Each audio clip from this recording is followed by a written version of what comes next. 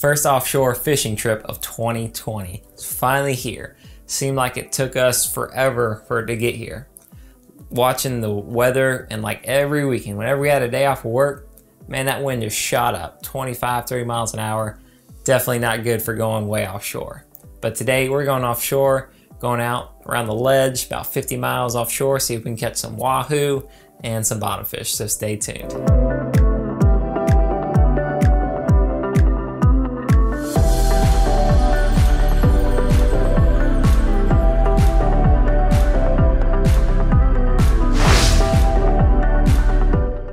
Alright guys, it is early in the morning, a couple hours till sunrise, but we're finally going wahoo fishing. I think it's going to be flat out there. I think we're going to catch a lot of fish. We got Clint on the boat, so I know we're going to have some good luck. We'll do our best anyway. We catch some fish. So here we go, let's get started. We get out, and about when I hit about 70 degrees of water and I'm a few miles from some good, bottom numbers, I put out my trolling equipment. So what I was doing that day was I would troll up to some of my numbers, then I'd troll around it and see if there was any bait or fish marking.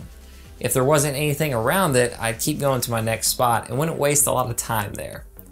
I hit quite a few spots. I was hoping I'd find more markings sooner, but I didn't, and I just kept working out and kind of down and north-south, not straight out, but kind of angling. See, when I'm looking for wahoo, could be the temperature, could just be location. They could be up and down the coast. So I don't go straight out, I don't go straight south, unless I got good information to go there. But in this case, I'm kind of making angles. I get to another set of live bottom numbers, and this area looked really good. There was actually a lot of bait marking. I seen some bait and some fish suspended in the water column. So I'm like, okay, we're gonna troll this area a little harder. I'm gonna work around it more. I'm not gonna be so quick to leave. Spent some time there, and it paid off, because all of a sudden the C&H rattlejet got slammed. All right guys, fish on up high. You ready? I mean, that line is just busting out. You see, I got my high-speed setup, right? And I've got really big, heavy weighted lures on 50s and 70s, big weights, trolling fast. I'm going about 14, 15 miles per hour.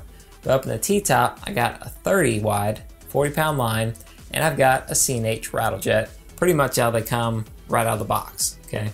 Mono rigged, everything, little plastic lure, and I'm trolling that high speeding. And I've caught a lot of good fish on this lure. It's a really great addition to the spread because it's really different. So you might pull up a wahoo, a dolphin, a kingfish, tuna, whatever. I think it was a wahoo. Yeah, I think that wahoo was screaming it. We got everything. And the answer is... You popped everything. All right. It could have been that boat. Cut it. Unfortunately, though, it got cut off. I think what happened was, that's our way back line, really far back as it is, and when the wahoo hit it, he was tanking even further. So there was a lot of line out there, and another boat came by and cut us off. Thought maybe if it was a wahoo, it cut through the monoliter, which it eventually could have, but where it was cut off was on the line, not just above the lure or the lead or anything. Well guys, that was a good sign. At least we got an idea where the fish are. Oh yeah. So we're gonna make some more passes and see what we can do. You see, by that fish hitting the lure, it told me there are wahoo here. Also told me that they're starting to bite. You see, I may have made a couple passes and been like, okay, well I guess nothing here, I'll move on. But because I knew that one was there and was feeding, I'm like, well, let me stay here a little bit longer.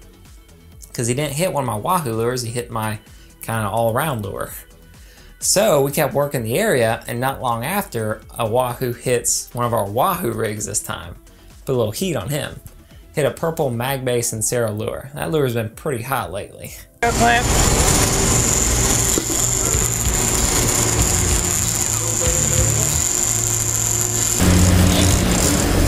The old chicken trick, guys.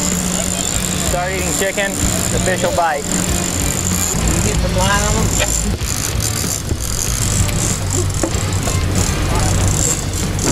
This ain't trout fishing, Kevin. I told you, get ready. Big old speckled perch here. Well, you'll pull on me, ready to pull off. Looking like Popeye. Yeah. Oh, there he is on top. And it's okay. Just make sure you don't get in that other one.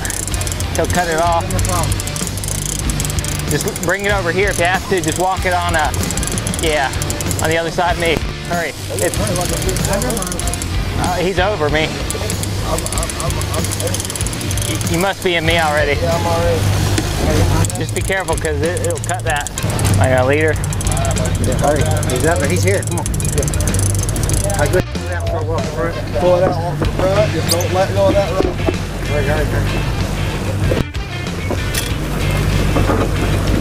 Stay right there. Keep reeling. Keep reeling. Watch feet. Woo! There you go. Nice job. Bait, Saro. That fish is Oh, that's a good one. Wow, look at that color.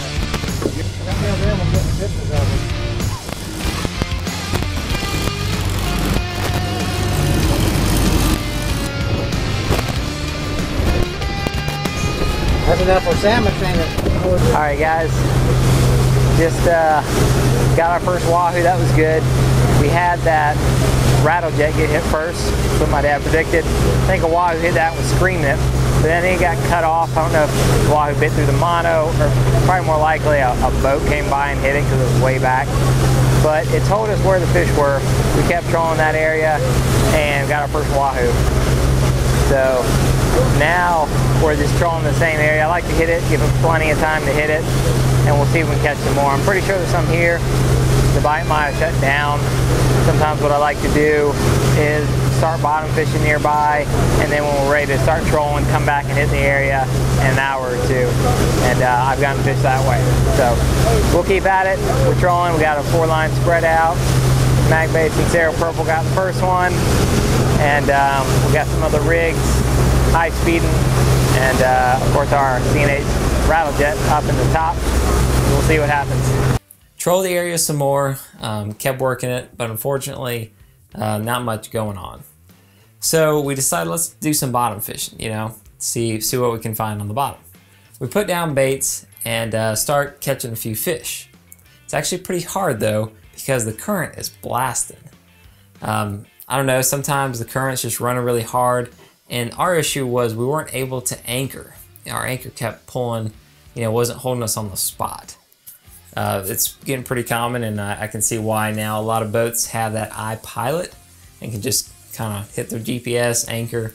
Looks so much easier. You ain't got to try to figure out your drift or nothing like that. How often? Maybe 10, 20 feet, starting to get hits.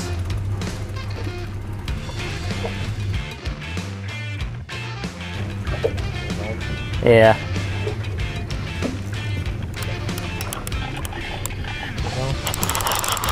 Yeah.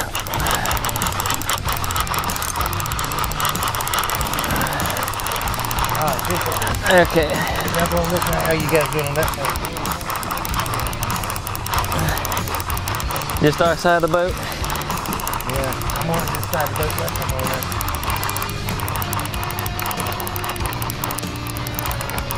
I got you.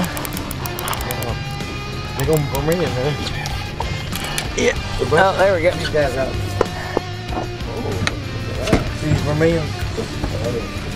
It was real good. They're pretty high off the bottom, though. I think that's what I got.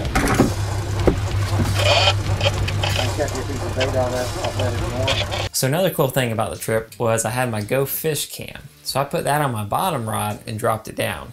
So I wanted to see what the bottom looked like and how the fish were feeding. And we found some really cool footage on it. See, the bite wasn't really hot. It was kind of slow. I don't know if something with the current or what, but we weren't getting a lot of hits. Putting my camera down there, I could see there were quite a few vermilion snapper, or beeliners as some call them. And we did catch some of those. You can actually see me pull one up. It's pretty cool though to see them around. Now one thing with the beeliners, we found that they're always up in the water column a little bit, not right on the bottom. And so when we drop it down, we reel up our lines. And you can see this on the camera. You can see the fish are, you know, not on the bottom, they're up a little ways. And I know a lot of questions I get is like, people are like, how dark is it that deep? I'm like, well, it's not really dark at all. I mean, I've been to 120 feet. Today we're fishing around 130, 120. I mean, it was, you know, like normal, kind of clear as day, really. More light gets down there than you think. I know when you look down from a boat, it starts getting real dark blue. So you think it's dark down there, but it's really not. It's really quite bright. All right, Clint's on the big one.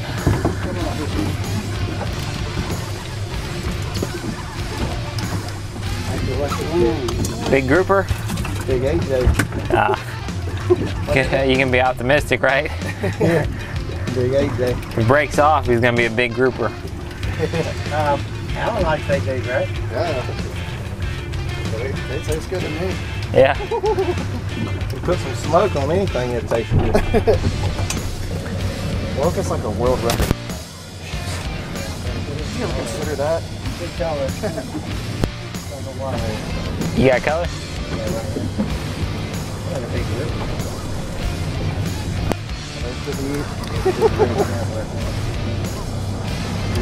One of those endangered snappers? Yeah. Amberjack. Told you it was AJ. Old forearm buster. Yeah. You want him?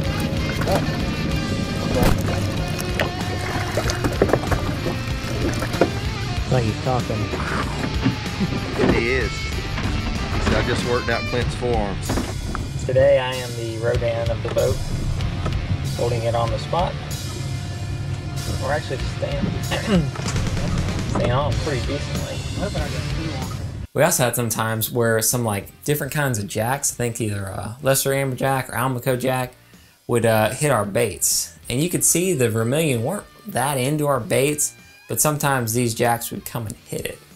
And sometimes they'd hit it, you'd see like grunts or jacks hit it when we hit the bottom.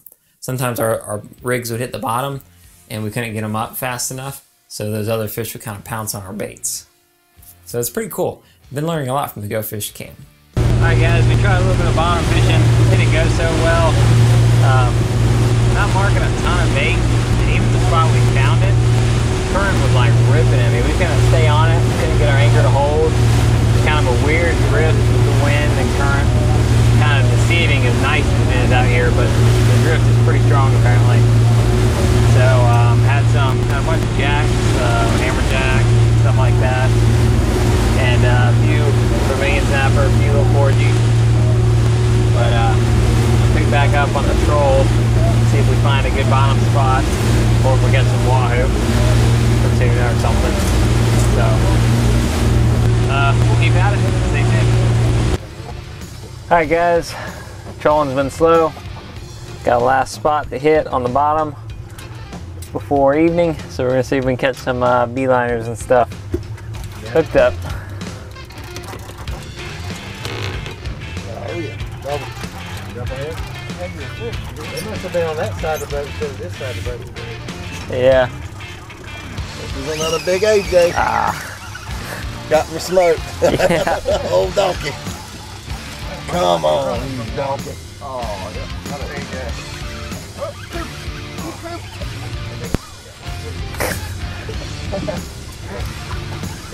Rename this thing the Reef Donkey. Yeah. This is another one of them good.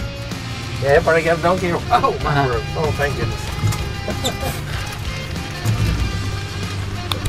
I'll tell you what, this old Tiger ugly stick right here. Is them It's pretty tough. Yeah.